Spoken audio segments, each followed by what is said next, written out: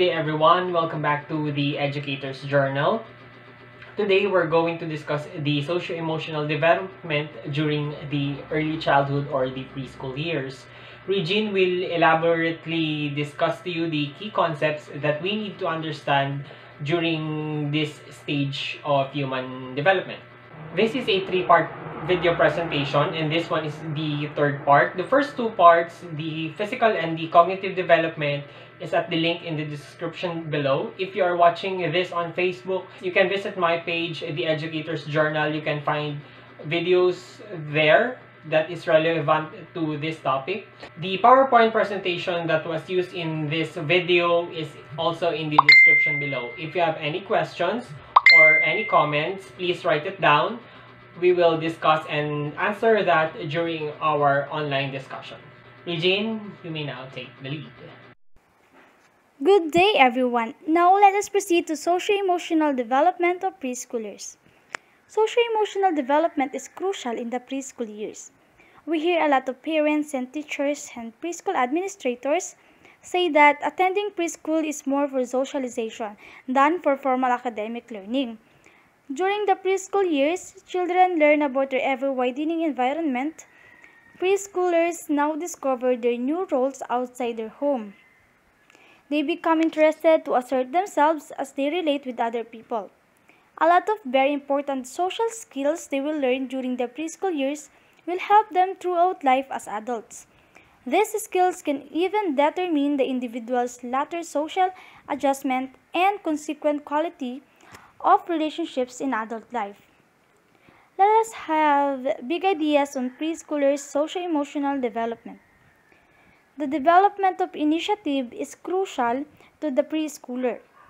A healthy self-concept is needed for preschoolers to interact with others.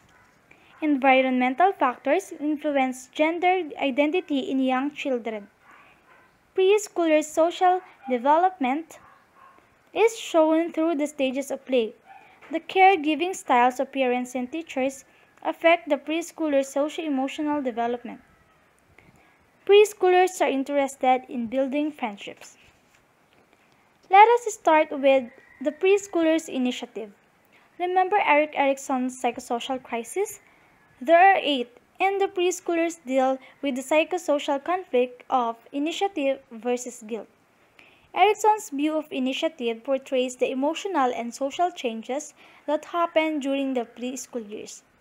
He believed that healthy preschoolers develop initiative are the tendency of preschoolers to want to take action and assert themselves. They will yearn to create, invent, pretend, take risks, and engage in lively and imaginative activities with peers. When a stimulating environment, the preschooler's sense of initiative will grow. On the other hand, if the adults show overprotection, extreme restriction, and criticisms, the preschooler will develop guilt. As preschoolers go through the conflict of initiative versus guilt, they show so much energy in going imaginative play activities. Every place becomes a playground to explore, every single thing an interesting place to tinker with. Minsan yung mga magulang, nakikita nila yung mga anak nila bilang makukulit na bata base sa behavior nito. Parents and teachers tend to control the child through threats, intimidation, and other scary tactics. At doon nagsisimula sa isang bata yung tinatawag na guilt. Sinasabi din na yung mga batang palagi napaparusahan at nakikriticize, doon naiisip ng bata na salbahe siya, bobo o kaya naman ay walang kwenta. Bukod doon, nagiging mababa din ang tingin niya sa kanyang sarili dahil hindi niya nagagawa yung gusto niya or nag-feel, which is kaya lang naman niya ginagawa or gustong gawin kasi he or she has a purpose. And the key thing to remember is to apply judicious permissiveness. This involves setting realistic boundaries that keep preschoolers safe and respectful of self and others, while allowing them greater opportunity to explore, take risks, and to engage in creative processes. Preschoolers will develop a healthy sense of initiative in an affirming, encouraging, and stimulating environment. Let us proceed to self-concept and the preschooler. By the end of toddlerhood, preschoolers come out with a clear sense that they are a separate and a distinct person. With their ability to make representations, they can now think and reflect about themselves. Self-concept refers to the way one sees himself, a general view about one's abilities, strengths, and weaknesses. The preschooler self-concept mainly focuses on observable characteristics and or her usual beliefs, emotions, and attitudes. And an important aspect of self-concept is self-esteem, which specifically refers to one's judgments about one's worth. Sinasabi na ang mga preschooler daw ay mga positive thinker. Once na may nagawa sila, alone, pakiramdam nila ay ang galing-galing nila. At kung nag-fail naman, still confident sila na mag-try ulit. Preschoolers need a lot of patience and encouragement from adults. And now, environmental factors and gender in the preschooler's socio-emotional development. As the preschooler's ability to create schemas develop, they become capable of gender typing, or the process of forming gender roles, gender-based preferences, and behaviors accepted by society. They come to form gender stereotypes. Preschoolers begin to associate certain things like toys, tools, games, clothes, jobs, colors, or even actions or behaviors as being only for boys or only for girls. Consequently, they form their own gender identity, the view of oneself as being a masculine or a feminine. Dito nagsi-start yung bata na kilalanin ng sarili niya, kung nalalaman kung saan siya mahilig o saan siya interesado, maging sa laruan, sa kasuotan, at sa iba pang mga bagay. Napakalaking impluwensya ng environment sa pagkakakilala ng isang bata. Either magulang, teachers, kaibigan, and even mass media, nakaka-impluwensya ang mga yan sa mga preschoolers para kilalanin ang sarili. Halimbawa, ang parents, ang expectation niyan, pag babae ang anak niyan, dapat puro pang babae yung mga gamit, yung kulay ng mga gamit, at pati sa mga laruan. Ganon din naman kapag lalaki yung anak. But there are some instances na kahit lalaki, halimbawa yung anak ng isang magulang, tapos puro babae yung nakakalaro nito, syempre, ang nilalaro nun ay mga pambabaeng laruan tulad ng manika. And vice versa. Kung yung babae naman na bata, ang nakakalaro ay puro lalaki, halimbawa ay ang kapatid niya ay puro lalaki, malamang ang mga nilalaro nito ay tulad ng baril-barilan, kotse, hanggang sa paglaki, pwede nila yun madala. Kaya nagkakaroon ng mga babaeng tinatawag nating boyish or lalaki kumilos. Mass media and ICT, which include television, movies, the internet, computer game, also offer various images of what it means to be a boy or girl. Ang school at ang mga teachers ay may malaking bahagi sa buhay ng isang bata. The preschool teachers should think thoroughly on how to present notions of what boys and girls can do, especially in the discussion about occupations or community helpers. Halimbawa lang nito ay yung sa paglilinis sa paaralan. Pag babae, madalas inuutos sa kanya ay yung pagwawalis or pagpapunas or paglalampaso ng sahig. Kapag naman sa lalaki, pag-iigib ng tubig or pagdidilig ng halaman. At least doon pa lang, na-orient na yung mga bata kung ano yung mga trabaho or mga gawain na angkop sa kanilang gender. Let us have a quick look on what preschoolers can do. First, they start to express basic emotions, in which they express what they like and dislike. They can talk about difficult feelings like anger, sadness, or worry they experience. Preschoolers also can self-regulate feelings and emotions, wherein they're willing to try something in order to learn more, even if unsure of a successful outcome. Also, they persevere when faced with challenging or new tasks. They accept brief delays in gratification and accept defeat well. They may have some fears, but it's not overly fearful, anxious, or nervous. And they may feel sad at times, but not to the point where they are depressed.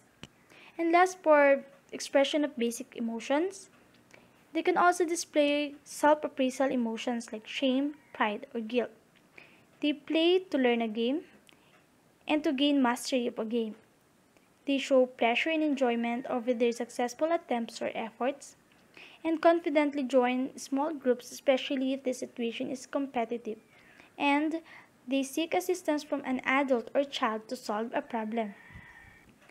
Another one is receptivity to others' emotions, or receptivity to emotions and having empathy. This is one of what preschoolers can do, wherein they feel others' distress and act appropriately. For example, they help, they comfort, give, or suggest. Preschoolers also can emerge a sense of self in which they have the knowledge of self and basic roles of people in their environment. They can also talk about parts of the body and their functions. They talk about only specific abilities and characteristics. For example, they can dance or they can sing. They are helpful or studious. They can describe what primary caregiver can do and what they like and they don't like. They defend possessions with determination and can give reasons or justify why they acted the way they did. Preschoolers also can form attachments, wherein they show preference for the company of significant adults and children, other than the primary caregiver over unfamiliar adults and children. Lastly, they start to interact with other children, wherein they play with 2 or 3 children using the same play equipment. They participate in games with other children but play on their own way. They chat or converse with other children, take turns, and share toys with others. They also actively participate in classroom and group routines. And lastly, they play organized group games fairly. That is just a quick look on what preschoolers can do. Let us proceed to part and stages of play. Play is the main agenda of the preschool years. Play has a social dimension. As the preschooler develops, social interaction with playmates increases. Mildred Parton in the 1930s did a study on children's play behavior which led to Parton's stages of play. This begins with a very young child's unoccupied stage. The child appears not to be playing but directs his attention on anything that interests him. Sa stage na to, hindi pa actually naglalaro ang isang bata, kundi nagkakaroon pa lamang siya ng toy preferences or interests in a specific object. The second stage is the onlooker stage. The child spends time watching others play. He may talk to them but does not enter into play with them. Dito naman sa stage na ito ay ang isang bata or isang preschooler ay nagmamasid pa lamang or pinapanood yung mga bata sa paligid niya habang naglalaro. The third stage naman is the solitary play. The child starts to play on his own. He seems not to notice other children playing nearby. Di ba minsan napapansin natin yung mga bata na nagsasalita mag-isa habang naglalaro? Kasi wala silang ibang kalaro kundi yung sarili nila. Though may nakikita siyang ibang bata sa paligid, the interaction between the toy and the child only exists. The fourth stage is the parallel play. The child plays with toys similar to those near him, but only plays beside and not with them. No interaction takes place. Parang ganun pa rin sa solitary play. Dito, sa stage na to, ang mga bata or ang mga preschoolers ay may sarili-sariling mundo sa paglalaro. Though pare-pareho sila ng toys or ng nilalaro, there is no interaction at all. Next is the associative play. The child plays with others. There is an interaction among them but no task assignment, rules, and organization are agreed upon. Sa stage na to, yung mga magkakalaro ng mga bata ay walang napapagkasunduan ng mga rules, roles, task assignments. They just go with the flow and enjoy the play. Kabaliktaran naman to ng cooperative play. Yung cooperative play, the child plays with others bound by some agreed upon rules and roles. The goal is maybe to make something, play a game, or act out something. Dito naman, yung meron silang napapagkasunduan. Ang halimbawa nito is yung sa paglalaro ng jackstone. Sa jackstone kasi it's either may istriktuhan or wala. Katulad din dun sa Rainbow Rock, di ba, ang rule doon, bawal nakalabas ng ngipin. O kaya naman sa bahay-bahayan, may mga bata nagsabi minsan na, oy, ikaw yung nanay, ikaw yung tatay, ikaw yung mga kapatid ko, ganun-ganun. So, yun yung example ng cooperative play. And now, let us proceed to friendships in preschool. As they continue to grow, preschoolers become interested in having friends. This should be encouraged in the preschool years as friendships benefit the preschooler's development by providing stimulation, assistance, companionship, social comparison, and affection. This is according to Kostelnik in 2010. Through friendships, preschoolers are able to practice different social roles like being a leader, a follower, someone who takes risks, and someone who helps out and comforts. Sa edad na ito ng mga bata, mahalaga yung guidance ng magulang at teachers para sa pakikipagkaibigan ng isang preschooler. Dapat sila yung nag-expose sa bata para maranasan kung paano mag-start ng friendship, makipagkilala man lang, mag-maintain ng positive relationships, and even resolving conflicts. They should let the child to resolve conflicts. It always takes time and process naman. Let us discuss Bauman's caregiving styles. But first, let us define responsiveness and demandingness. Responsiveness refers to caregiver behaviors that pertain to expression of affection and communication. It refers to how warm, caring, and respectful the adult is to the child. While demandingness is the level of control and expectations, this involves discipline and confrontation strategies. These two are very important in caregiving. Bauman has 4 caregiving styles. The first one is authoritative, which has high demandingness and high responsiveness. The second one is authoritarian. It has high demandingness and low responsiveness. The third one is permissive, which has low demandingness and high responsiveness. And the last one, the negligent, which has low demandingness and also low responsiveness. Let us tackle first the authoritative. It is said that authoritative parents have high expectations for achievements and maturity, but they are also warm and responsive. These parents set rules and enforce boundaries by having open discussion and using reasoning. They are also affectionate and supportive, and they encourage independence. Based on Barman's research, children of authoritative parents appear happy and content. They are more independent. They achieve higher academic success and develop good self-esteem.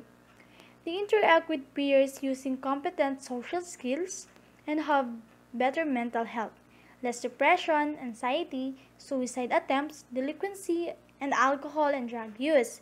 And also, they exhibit less violent tendencies. Let us proceed to authoritarian. Authoritarian parents use stern discipline and often employ punishment to control children's behavior.